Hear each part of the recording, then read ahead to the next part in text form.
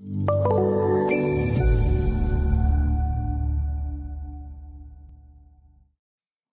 name is Scott Urbis, and I will be your host today.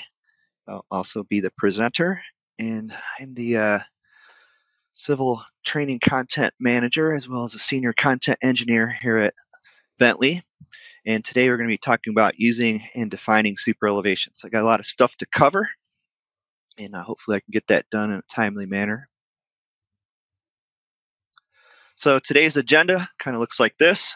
As far as the topics go related to superelevation, we're going to discuss the Superelevation XML Rules File a little bit. We're going to talk about creating superelevation sections and lanes, talk about calculating the superelevation transitions, superelevation reports, importing superelevation. So we'll show you how to import it from a spreadsheet if you don't like to use the calculations in the software. We're also going to talk a little bit about the difference between rules-based superelevation and versus non-rules-based. We'll get into a little bit of editing superelevation and assigning superelevation to a corridor, and then I got a couple tips and tricks for you as we get towards the end. So I'm going to jump into the software and just get rolling here. So what we're going to be doing today is we're just going to be kind of going through one of our existing courses. That course is called Using and Defining Superelevation. It can be found on the Learn server, so everything I'm showing here today is pretty much covered in that course. So we're going to be using that data set as well as some of the concepts and workflows that are in that course.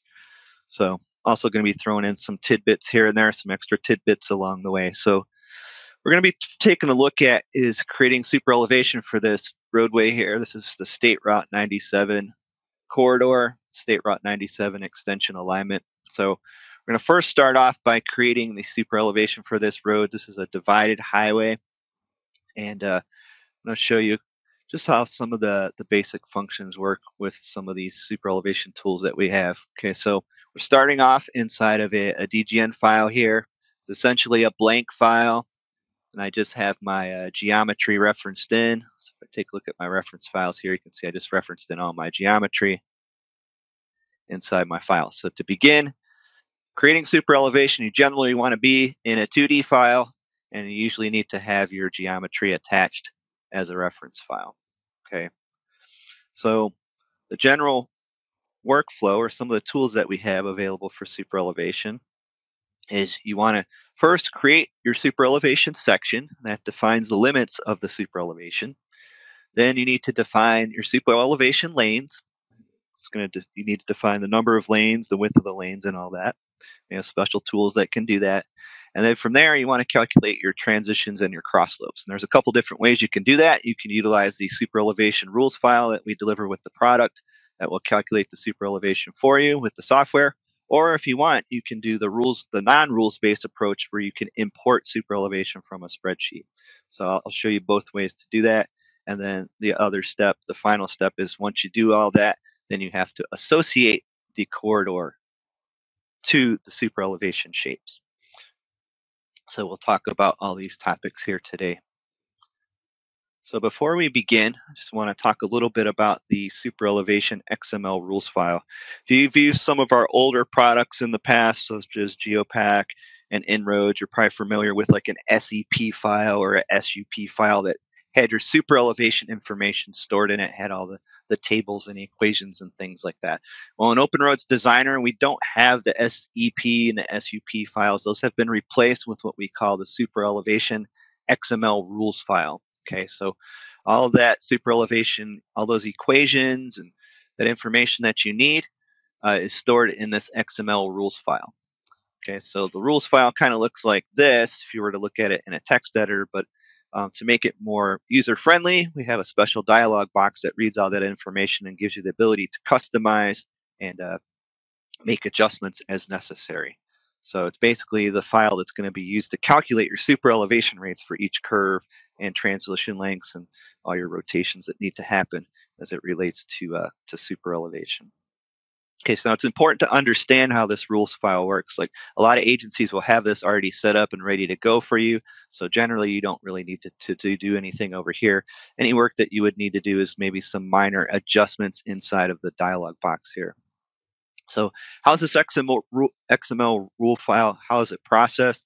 It's first going to look at the max E rate from the table or the equation, and it's going to do the transition length. That's calculated either from a table or an equation. It's going to make any adjustments to the calculations if necessary, and then it's going to apply those to your superelevation sections and your lanes. Okay, so there's definitely a process that goes through with that. So let's take a look at how that actually works in the software. So I'm going to jump over here. I'm going to go up to my corridors tab, and we're just going to take a quick look at loading up our rules file. So I'm going to go to Edit Superelevation Rules. It's going to load up that dialog box that I showed you in my PowerPoint here. And we have a bunch of different categories here, a bunch of different options. So this first one here is general. This is where you can set some basic things like the units, the station rounding, cross slope rounding. We got this other portion of the dialog here that's used for a slightly different superelevation method, which I'll talk about later in the session. Tables, this is where you have your superelevation rate tables for different superelevation rates and design speeds. You can see all that here. Here's our different transition tables for our design speeds and our lanes. Okay, now again, this whole XML rules file can be customized. So you can see here, here's our radii, here's our superelevation rates, here's our E rates, and then our transition lengths here as well. If you don't want to use tables, we do have the option of doing superelevation equations. So we do provide a couple of those here with the software. If you need to make adjustments for your runout and your transition options, we do have some options for that. So if you have different transition types that you need to do other than linear, we can do parabolic, reverse parabolic, all these different things here. If you need to change the placement of superelevation transition, so the percent on tangent, you can adjust here. And then we have some other options over here as well. You can make some adjustments for curve overlaps. You can also add key stations and things along the way. And we also have runtime variables as well. So those are just some of the things that we can do with the superelevation rules file. So to begin, I'm just going to go load up one of the ones that I have for my course here. So it's called AASHTO 2011 Imperial. I'm just going to use that for this particular exercise. I haven't really changed too much in this.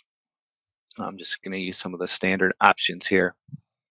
Okay, so I'm just going to go ahead and load that up, save that, and close it. And then the next thing we're going to do is we're going to create the superelevation section. So when I come to my superelevation tools here, I'm going to say create superelevation section. Okay, so we're going to create the superelevation sections along this alignment.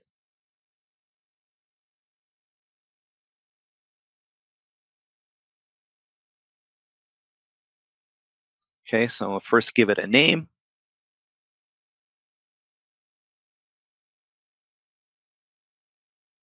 Then I want to locate my alignment. So I'm going to select my Route 97 extension, and then I want to key in the beginning. So I'm going to key in the beginning station was 538 plus 00. This is going to define the starting point of my superelevation. Then I want to define the ending point. I'm just going to press Alt on my keyboard to lock to the end. And then here I'm going to key in the minimum tangent length. Now this is important because if you have multiple design speeds on your project, you're probably going to want to key in a distance here that's less than the actual value of your tangent between curves if you have multiple design speeds. Since I just have one design speed on my project for this particular case, I'm going to set this value very large so I just get one single superelevation section along my alignment. So I'm just going to go ahead and accept that. And now what I'm going to do is I'm going to set my lane creation option to template. Now in the past, when we created our superelevation lanes, we had to manually key in the lane widths and the offset, and it was kind of a tedious process. But recently, in the last couple versions of the software, we've added in this lane creation from template. So that's the method I'm going to use to create my lane. So again, I'm creating a divided highway situation here. So I have 2 lanes on the westbound, 2 lanes on the eastbound side. So I'm going to utilize a template in this case to help streamline my process here and make it a little bit more efficient for lane creation. So I'm just going to go ahead and accept the template. It's going to prompt us to select a template. So then I'm going to go out into my template library and I'll press the Alt key down on my keyboard. We'll take a look at my template here. So you can see I'm going to be utilizing a template that's called 4 lanes inside edge PGL.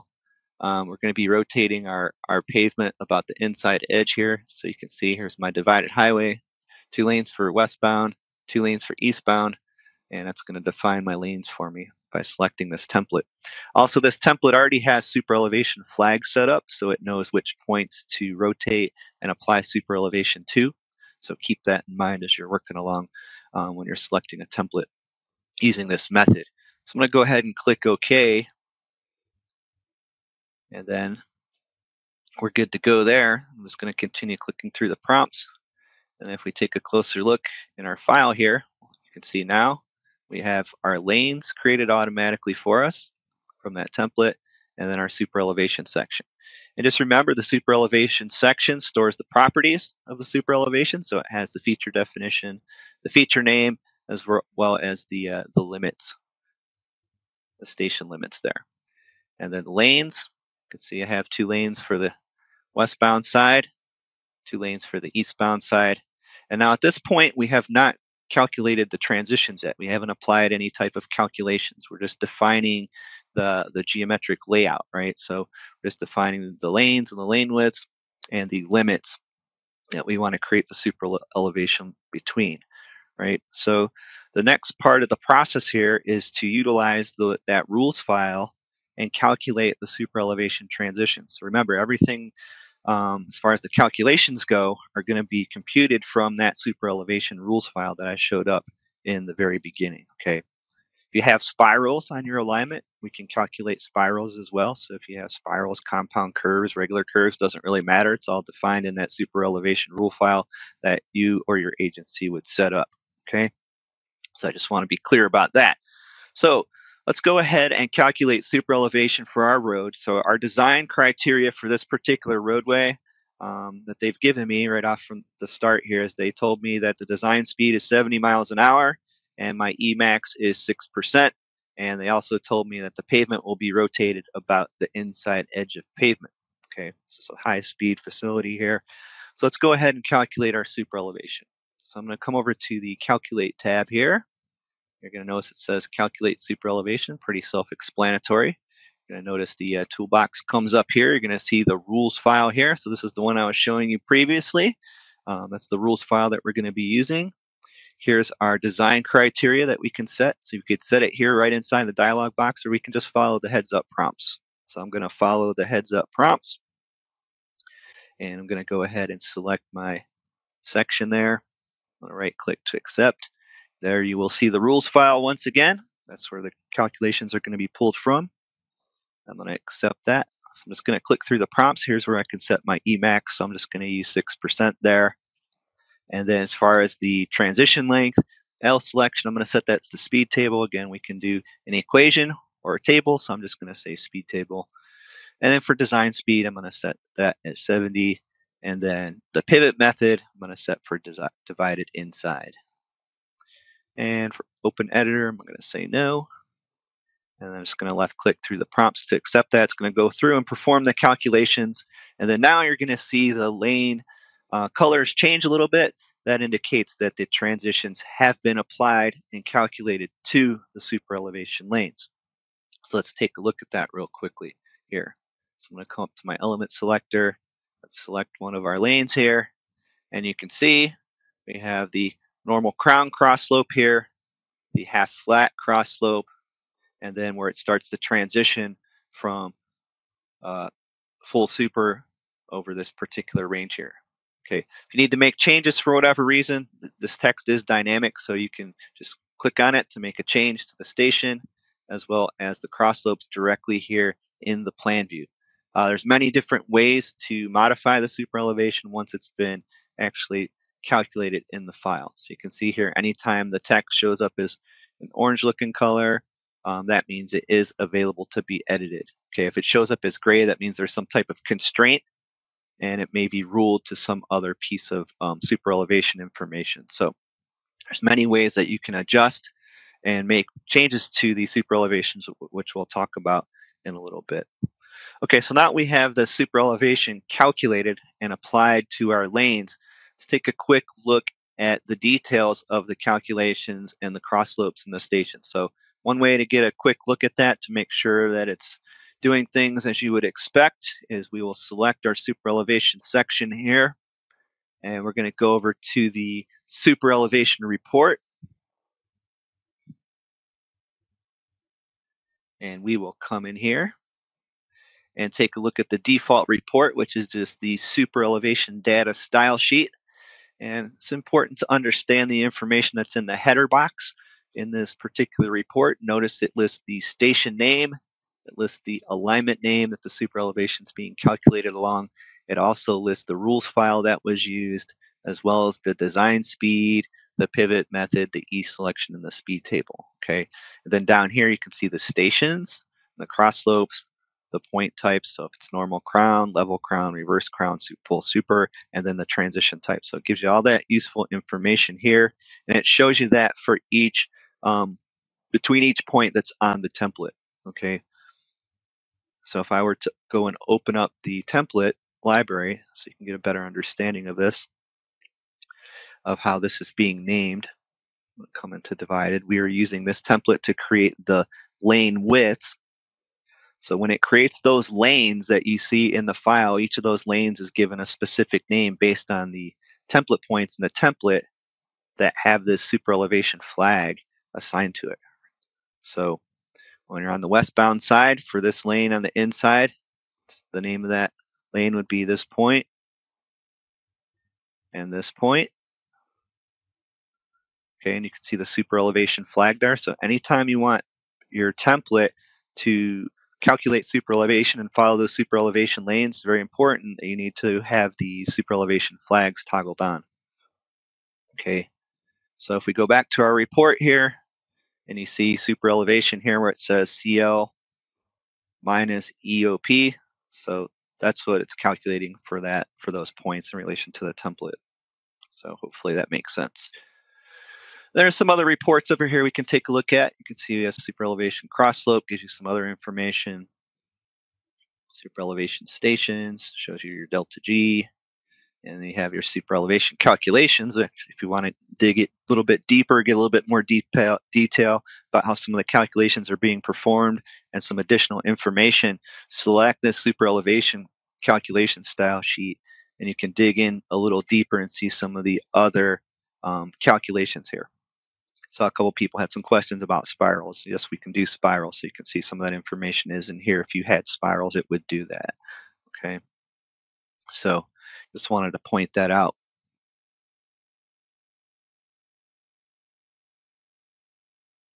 Okay, so let's move on.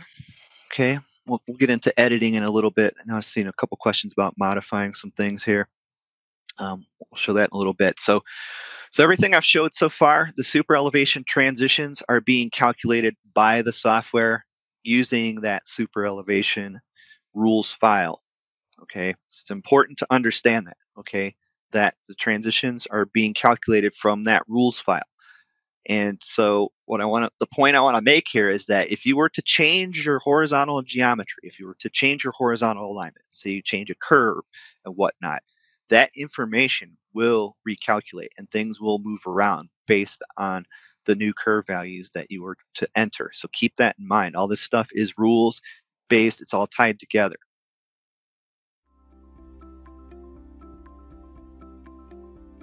If you found this video helpful, please give it a like. If you want to see more such series, consider subscribing to our channel.